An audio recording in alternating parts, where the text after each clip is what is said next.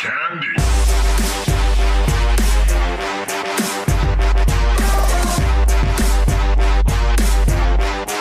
Hey, what's going on, guys? Swagalicious MC here, and today we are actually going to be doing something a little bit different than what we normally do. I just decided, for all you people that have small growing YouTube channels and want to make a cool custom outro, I just decided to make this tutorial just for that purpose. So if you want to see how, stay tuned. It is extremely easy. It's actually, well, I mean, it would definitely be a lot easier than you think. I mean, this definitely does not require a lot of skill with Photoshop or any of that. So yeah, I am actually in paint.net right now. That's what I use, but you can actually make this using Photoshop, paint.net, or even PowerPoint, which I'm sure most of you guys already have PowerPoint. So okay, now what you're going to want to do first is just take a screenshot of Minecraft anywhere. Like, if you want to take a screenshot of just, like, maybe, like, a nice background with a bunch of trees or a cool house or something, then just go for it. Or what you could do, if you just want a plain background, you can just go ahead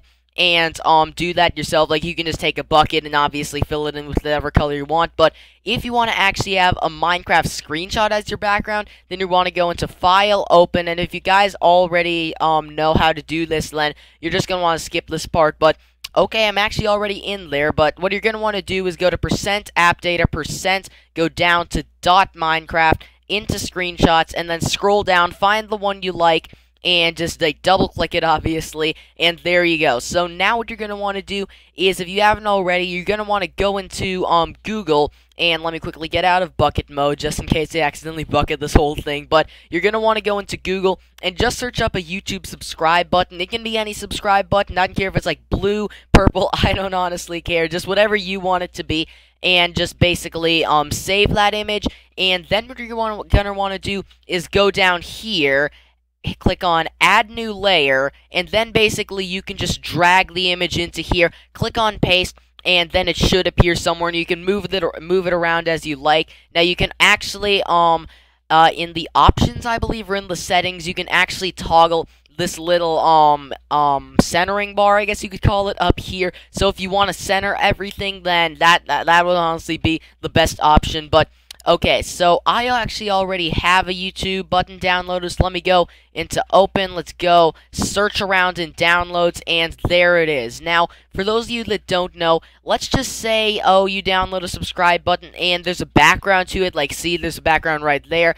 Now, let's say you don't want that, just go to Wand and select that, cut it, Wand, select, cut, and there you go. Now, when you copy this, it won't actually show any of the background. So if you do find one that does have a little bit of background, that's basically how you're going to want to do it. But okay, I just went ahead and pasted it, accidentally did that into new layer, but it honestly doesn't matter what layer it is in. So let me just go ahead and kind of center this. Now, this is 9 inches long, so I think this would be about the center. Let me quickly make it smaller, though. Now, remember, you can customize this however you like. If you want to do it exactly as I'm doing it, then go ahead. I honestly don't mind, but okay. So now what you're going to want to do is just go into Shapes and click on, okay, I'm actually already on Rectangle. Now, you can just choose whatever color for this. I mean, it's not going to be, this won't actually show when you're editing your outro together, so it can just be any color. It can be like pink for all I care, it can be blue, whatever. I'm just gonna go with, I guess, some red or something like that. So let me quickly get out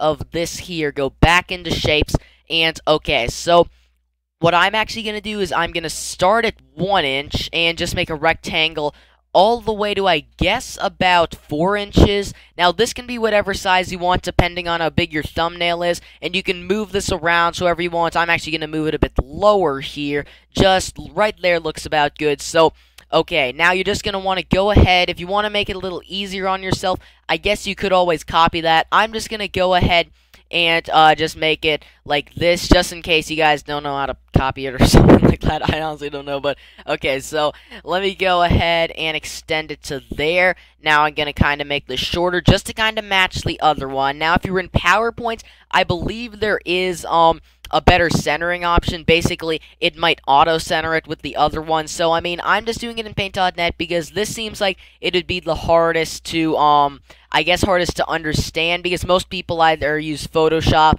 or, as I said, there are a lot of you that probably have PowerPoints. But, Okay, so now what you're going to want to do is just exit out of this little box area by clicking on anything. Go into paintbrush, or no, wait, not paintbrush. So go into text, and then you can just make this text whatever you want. I'm actually going to do a Minecraft text just for video purposes. Now, this you can make whatever color you want. I might go ahead and do a black drop shadow behind it. I'll go ahead and make that 28, I think would be about good.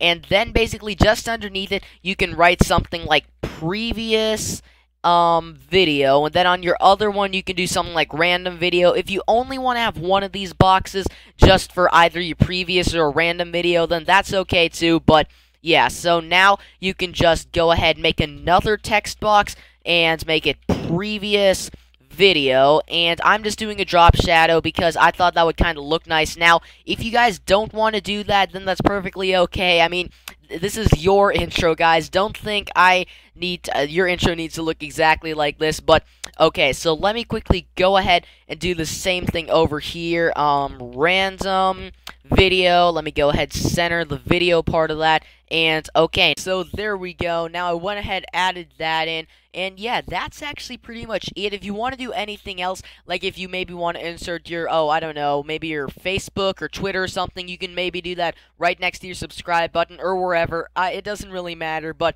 yeah, so pretty much all there is to it after this is in the YouTube editing software. I believe there is an option where you can actually add your video into here.